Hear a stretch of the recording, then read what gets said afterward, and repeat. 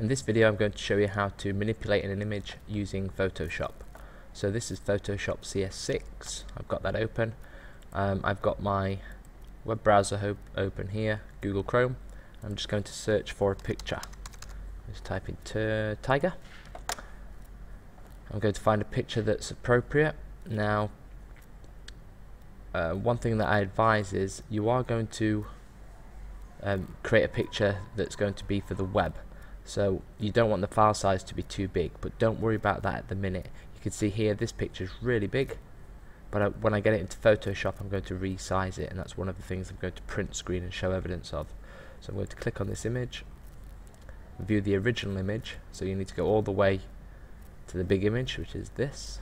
I'm going to right click on it, copy the image, go back into Photoshop, go to File, New.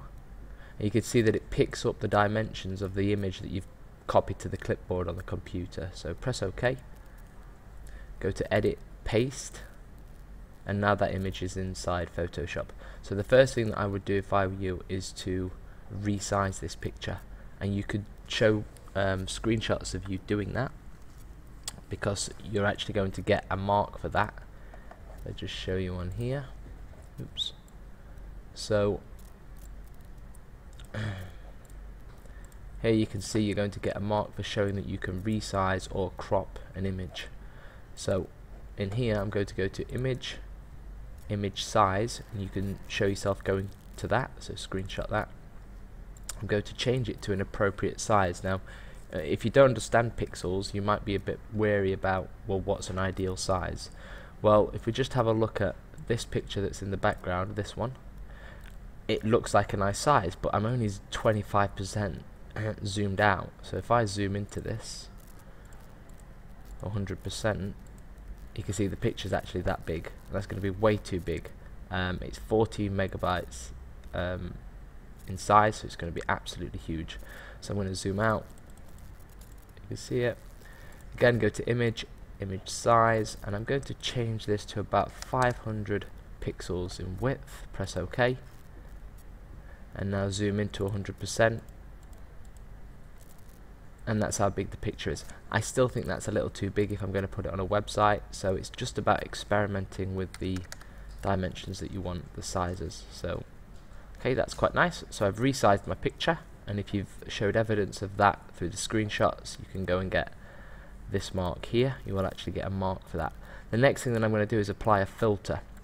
So something that I might do is, for example, on this layer I might click down here and I might apply a black and white filter.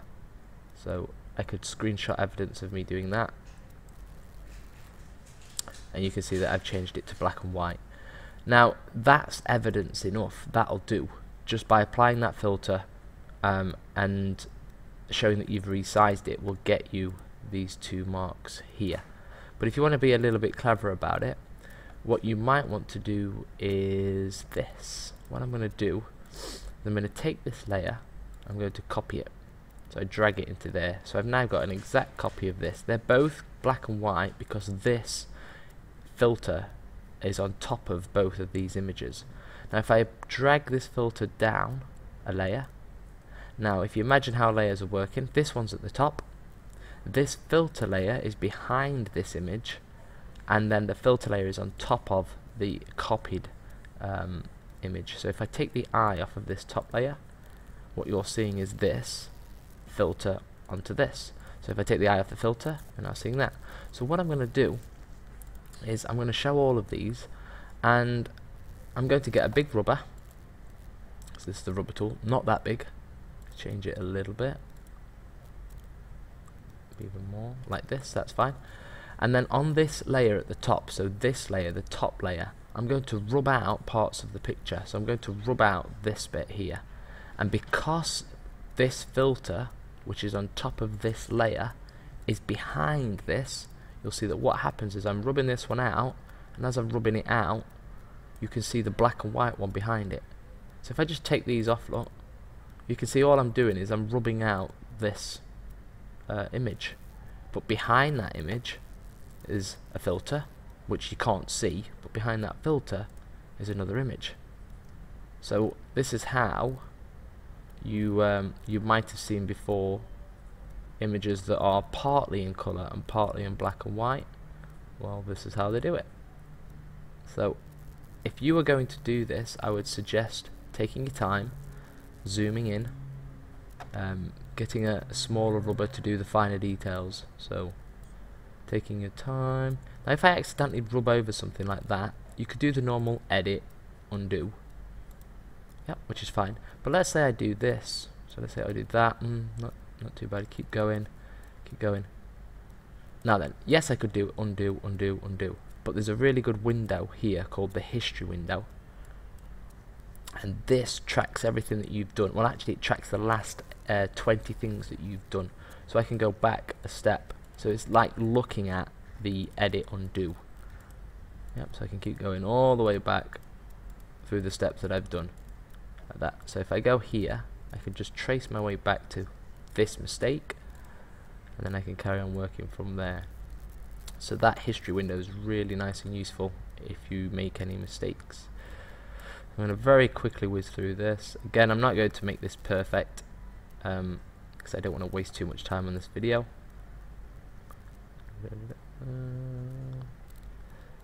But this is something you could do. This is not going to get you any extra marks, if I'm honest, although it could.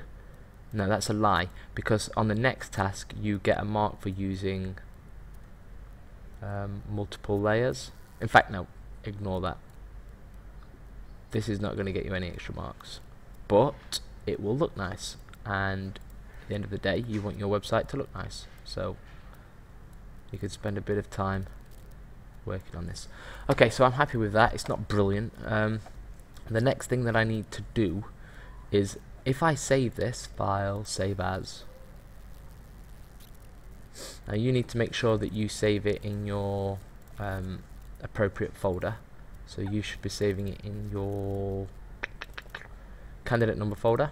You should be saving it in controlled assessment, and you should be saving it inside images here. Now call this something sensible, so I'm going to call this Tiger, and you'll notice that it's a PSD file. Now what that means is that when I save this, if I ever open it up again, it'll open up in Photoshop and it'll keep all of these layers intact, so I can change them again later. I'm going to save it, press OK. Now that's saved, but what I want to do now is, you can't put PSD files on the internet, on a website. Sorry, you can't put them on a website. You can only put things like JPEGs, PNGs or GIF files. So now I need to convert this PSD file into a JPEG. Why? Because the file size is absolutely huge, and like I've said, the file format PSD is not allowed on a website. So what I'll need to do is I'll need to go to File, and again you get a mark for this. Here, look, you get a mark for compressing the file as a PNG. Okay, and you need to screenshot evidence of you doing that. So I'm going to screenshot evidence of me going to File, Save for Web. And this is a really cool tool where what you could do now is, if I go 4 up, you can say, right, this is what it would look like if it was a GIF image. It would be 65 kilobytes in file size, and it would look like that. And if I zoomed in, you can see the quality is not brilliant. Okay, if I click here and say, well, what happens if I changed it to a PNG 24 file? Right, well, it's 170 kilobytes now in file size, and actually the quality is not brilliant there either. Okay, what would it look like if it was a JPEG? Okay, if it was a JPEG, oh, okay, the quality is a little bit better, and the file size is brilliant. So what about the PNG if I changed it to a PNG 8? Okay. Alright, so you can see if I save this image, the original is 360 kilobytes in file size. If I saved it as a GIF, it'd be 65 kilobytes, and it'd look like this. And it'd take 13 seconds to load on a 56 kilobits per second internet connection.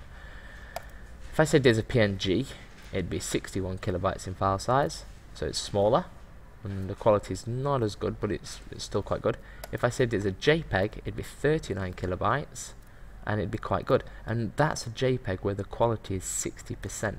So with a JPEG, I could say, well, what would it be like if I had the JPEG as 100%? Would it be 106 kilobytes? What would it be like if I had a JPEG that was 0 in quality? Would it be 10 kilobytes, which is a brilliant file size, but it wouldn't be very good quality. My suggestion is always have images that are less than 50 kilobytes. So the higher you can take this JPEG, closer to the 50 kilobytes, the higher quality you're going to get, but you're still maintaining a good download speed. So although it says in here convert it to a PNG, you can actually compress it as a JPEG if that's more appropriate, and in this case it is. So I'm going to hit save, and I'm going to save it in exactly the same place as the PSD file, which is here. Now you won't see the PSD file because I'm saving it as a JPEG, but trust me, the PSD file is in there. I'm going to call it tiger.jpeg, press save, and now if I go into my folder structure, just to prove to you that both of those files are in there, year 10, control assessment, images, there's the PSD file, and there's the JPEG file. So as long as you have screenshot evidence of resizing and cropping an image, applying a filter, and compressing that PSD file to a PNG or a JPEG, whatever, that's fine. So yeah, if you followed that video, you will have gained yourself 4 marks for creating a simple image, applying a resize and or crop, applying a filter, and compressing it. Now just to say, sorry, you don't have to apply the black and white filter. You can apply any of these filters. Yep, so play around with them if you don't want to just turn your images to black and white. You can show evidence of applying any of these. Okay.